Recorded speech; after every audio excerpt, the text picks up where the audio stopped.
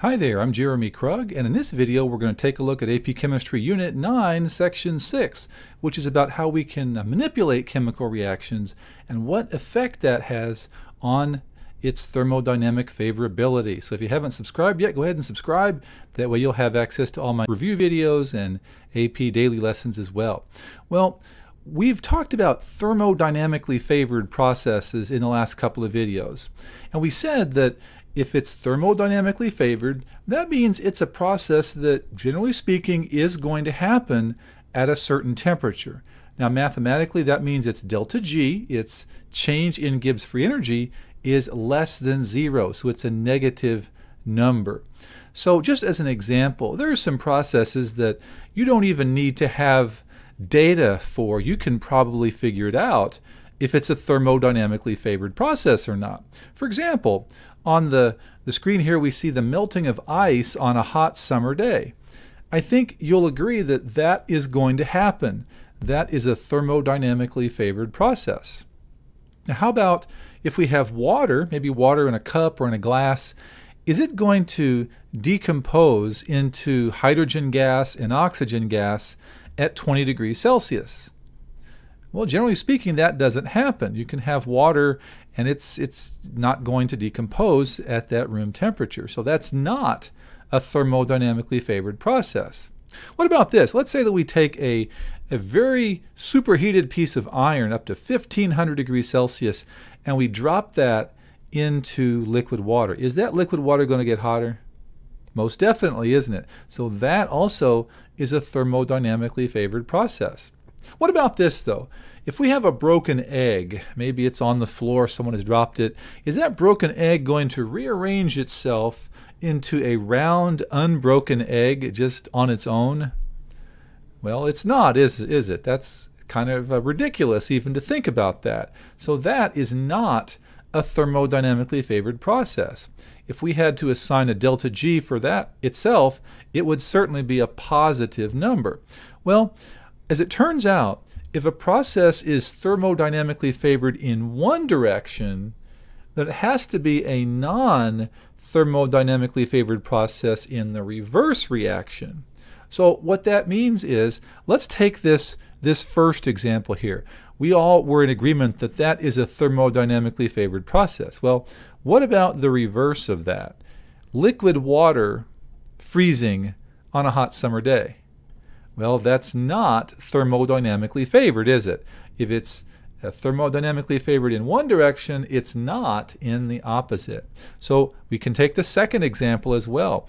What about if hydrogen gas and oxygen gas are reacted into water at 20 degrees Celsius? And yes, that is a thermodynamically favored process. All we need for that is a very small spark, and we have a reaction. So it doesn't have a very high activation energy at all. In this third example, what about this? What about liquid water gets colder when a superheated piece of iron is added? No, in fact, that sounds ridiculous, doesn't it? So that is not a thermodynamically favored process. And then in this last example, what about we drop an egg and it cracks and breaks? Well, yeah, that's going to happen, isn't it? That's a thermodynamically favored process. So once again, if it's favored in one direction, it is not favored in the opposite direction. Now, we're going to take this concept and we're going to take it a step further in something called thermodynamic coupling. Now, sometimes there are chemical processes that we would really like to happen that, to be honest, just do not happen. This is a lot like Hess's law that we learned in Unit 6, but we can't call it Hess's law because it's not change in enthalpy. This is delta G. This is called thermodynamic coupling. So if we have this process right here, if you have copper 1 sulfide, it would be really nice if you could take that copper 1 sulfide and just decompose it and get copper out of that. You know, copper is used for all kinds of industrial purposes, wiring, all kinds of things.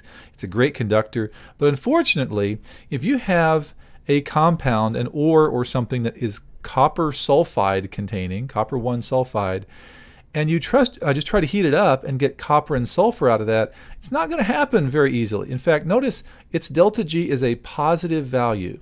It is not a thermodynamically favored process. So what do? Well, we don't just throw our hands up and give up. There is another reaction that we can couple that with that will actually make this process possible. So what if we have this? If we take a look at sulfur plus oxygen gas, it provides us with sulfur dioxide gas, and that reaction in itself has a delta G that is very negative. So that is a thermodynamically favored process. So here's the deal. If we take these two reactions and we add them together, so if we add the two reactions together, we can cancel out the sulfurs right there, and when you add them together, we get copper 1 sulfide solid plus oxygen gas yields 2 moles of copper and a mole of sulfur dioxide. And to find the delta G of that new reaction, well, since we added the individual reactions together, we have to add those delta G's together as well. And we find that the delta G of this process is very much thermodynamically favored. It's negative 214.2 kilojoules per mole. So if you remember doing Hess's law back in Unit 6, this is the same thing. All you have to do is add the reactions and add those delta G values together. If you learned something from this video, please slam that like button, and I hope to see you in the next video where we're going to move on to the next part of Unit 9, which is all about electrochemistry. Hope to see you then.